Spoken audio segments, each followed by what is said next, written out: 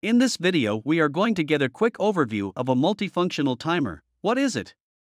What issues does it solve? What is required to program it? And the differences between 5 amp and 10 amp versions.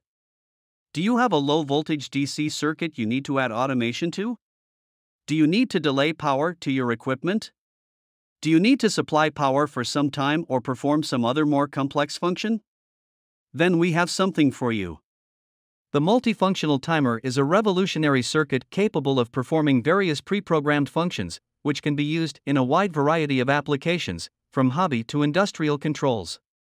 The timer is similar to a programmable logic controller with pre-installed functions like on delay, off delay, interval on, flasher, and repeat cycle, just to name a few.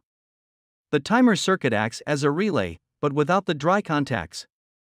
It takes input signals like power and trigger and supplies power to the output terminal with predetermined logic.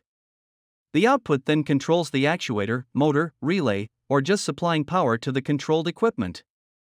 The multifunctional timer has trigger inputs that can be used to activate or deactivate functions based on the external trigger. The rising or falling voltage levels can be used to control the execution of the function. In simple terms, the trigger can sense the presence of voltage or ground to control the timer's functionality. The timer has many pre-programmed functions to achieve your automation control needs. The big advantage of the timer circuit is simplified programming, small form factor, and cost-effectiveness compared to programmable logic controller solutions. There is no need to learn any programming languages, just select a function from the list, pick the required trigger and configure the timing duration. All the configurations are permanently saved into the internal flash memory. The timer is also easy to connect and integrate. Commonly used functions require the use of only 3 wires. The timer is programmed with an external programmer. The programmer is used to change the timer's function, trigger, and other required parameters. The programmer is connected to the timer via 3 wires, power, ground, and data line. For in-circuit programming, the programmer is connected via only 2 wires, the ground and the data line. The programmer acts as an adapter between the smartphone and the timer. All the programming is done via smartphone with an intuitive user interface.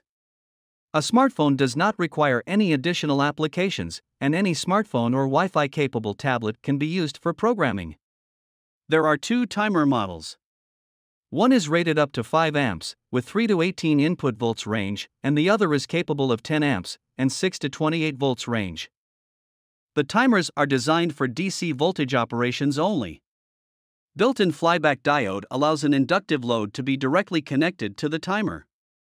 For a more detailed dive into the timer's functions, trigger use, programming, and common application, please click on the links provided in the description of this video. Don't forget to subscribe and get notified of new videos and news. Thank you.